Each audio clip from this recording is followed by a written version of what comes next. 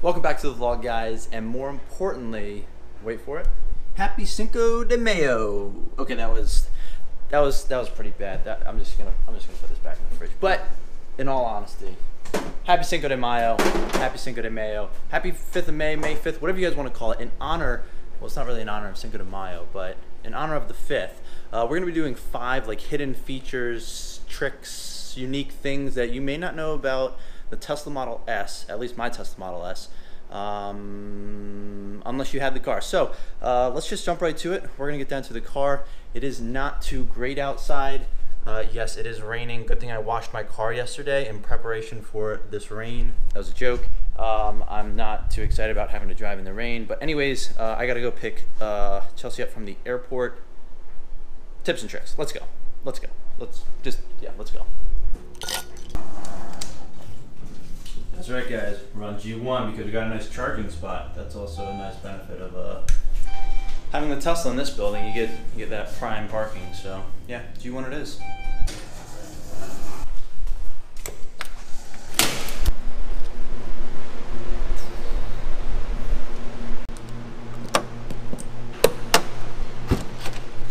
Welcome back to the Tesla, guys.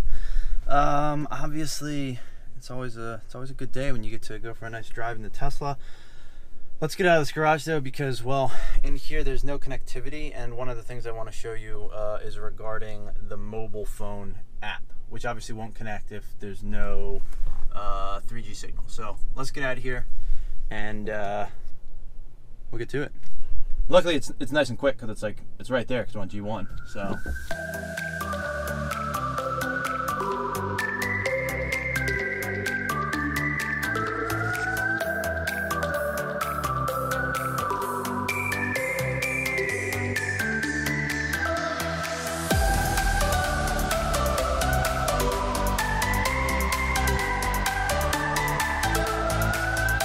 Well, we may never get connectivity. From other videos, you guys might know how long that can possibly take. But let's get to the first. Oh yes, electric cars do work in the rain. Yeah, I know it's pretty. That's actually not a unique thing. That's just like a known fact. Come on, guys. As you guys know, I have some rear seats back here, which I'm not going to get out and talk about too much in this video. But that means that there has to be a way for the kids sitting back here to get out of the car. Now, I had done another video about this, and there's like this weird trunk button right here, but that doesn't open the trunk. I don't really know what this does actually, but it doesn't do anything. So that's not how you get out. Now, I knew that there always had to be a trunk release, but if you just look back here, like there's nothing obvious. Like there's nothing on the sides for the kids to press. There's nothing up here.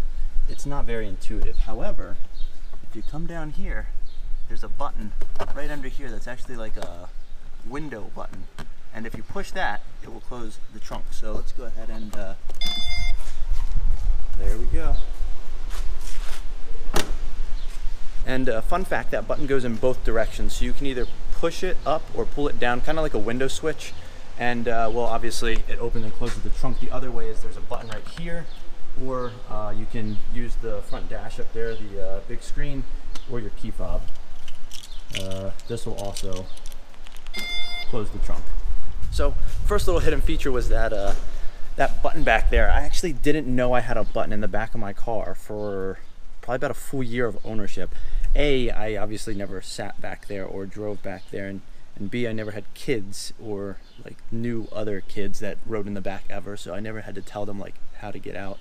And then I was at Cars and Coffee like a month or two ago, and someone was like, you know there's a button in there to get out. And I was like, that makes a lot of sense. That makes a lot. So, fun fact, there's a button back there. I do have rear-facing seats, so my car seat's 7. That's not going to be part of the 5. Well, maybe it will be part of the 5. We'll see. Anyways, that's the first kind of unique thing. There is a button in the trunk, and it is kind of hidden. I don't know if that's in all Tesla Model S's, though, or only the ones that came with the rear-facing child seats. That's something I don't know. More to come. More to come. Alright guys, number 2, I've talked about this a couple times actually. So if you go into the driver profile setting and you go into valet mode and you tap this, you put in your PIN code. Once you put your PIN code in, you just hit allow. Now your car is in valet mode. But the unique and tip here is that if you're ever in a Tesla and you want to lock things in the car but still be able to either give it to somebody else to drive or valet it, you put it into valet mode, and your glove box right here. Now if we go to push this button, the glove box is locked. The glove box is now locked when you're in valet mode, so the valet person or whoever else is driving your car can't get into the glove box. But I think more importantly, there's a ton of storage in the front on this car, and when the valet is enabled, if you double click that button, as you can see, nothing. You can't open the front. I think that's a huge benefit. If you're ever driving a Tesla, have a Tesla, get a Tesla, and you put your car into valet mode, you can't open the glove box or the frunk if your car is in valet mode. So 2 ways to lock things in your car, or just in general, if you want to lock things in your car, you put it into valet mode, you're good to go. People can play around in your car, look at it, but they can't get into your glove box and they can't get into your frunk. So I thought that was pretty sweet. I actually didn't know about the frunk until maybe about a couple months ago when I was making a video. I put it in valet mode. I went to get stuff out of the frunk. I thought it was broken, didn't know what was going on, realized it was probably part of the valet feature, and it is. I can confirm that. Next feature is the Tesla app, and someone actually commented the other day, hey, I don't have a media button. So as you can see in my app right here, I have this media button, also climate, controls, charging, location, scheduled service, all that good stuff.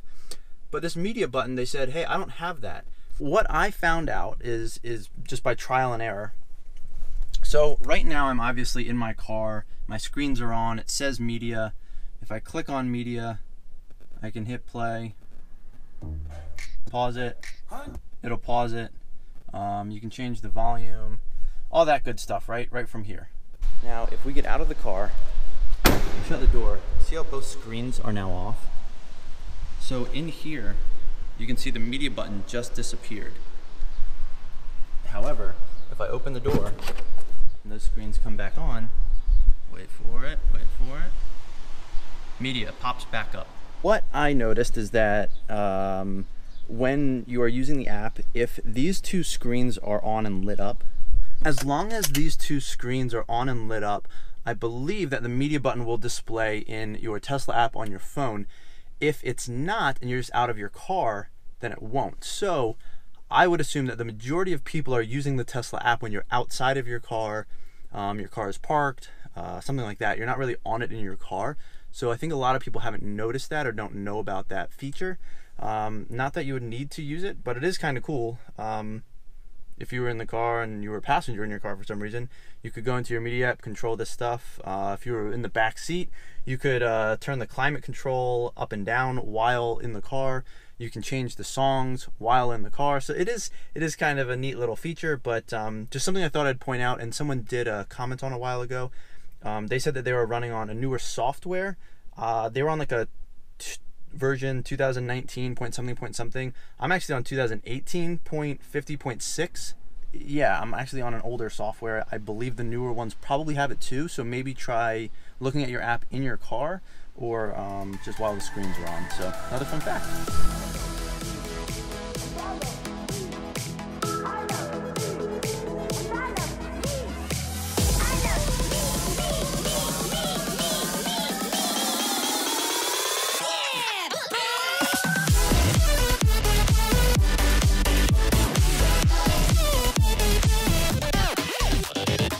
Alright guys, so the 4th thing that I want to talk about that's kind of unique, hidden, cool feature of the Tesla is, well, it's not unique to the Tesla, but it is part of the Tesla. And well, the first time I experienced it and saw it was when I test drove a Tesla. So unless you own one, drive one, I guess, or even sit in one and know what's going on, you don't really know what's happening. But behind the scenes, the regen braking, and by regen I mean regenerative braking, if you don't know what that is, it takes the car's energy and momentum, and when you let off of the acceleration pedal, there's no gas pedal per se, but what you can see is if you're cruising along and you let off, that green line goes all the way down and the brake lights come on. So you can actually see on the car right there that when I let off the accelerator pedal right now, the brake lights turn on the little image of the car, and they go off when I start accelerating again. So the reason I think this is pretty neat is that not only does it add energy back to the car, but it also preserves your brakes. And a lot of people, myself included, in videos have talked about like one pedal Tesla driving, where you really either push the pedal to go or let off the pedal and you just start slowing down. Well, you don't really need the brake pedal unless you need to brake more quickly or for the last like 5 to 10 miles an hour coming to a complete stop. You preserve your brake life, meaning you don't have to replace your brakes as often, and you're also putting energy back into the car's battery. So I thought this was pretty neat, and it's also neat that the first time I test drove it, I was like, wow, this car's slowing down a lot. Are my brake lights coming on? Because I don't want someone to slam into the back of my car. And your brake lights will automatically turn on. 1 mile. Your destination will be on the left. Thank you Tesla. Your brake lights will turn on between 85 miles an hour all the way down to 10 miles an hour. So at 86 and above and 9 miles an hour and lower, the brake lights will not come on, essentially because you're moving so fast or you're moving so slow at that point that they just turn off because the regen isn't sufficient enough, I guess, to constitute turning the brake lights on. But either way, just something interesting about the regenerative braking, and it's a nice feature. It's definitely a nice feature, so I really like it. But that'll do it for number 4.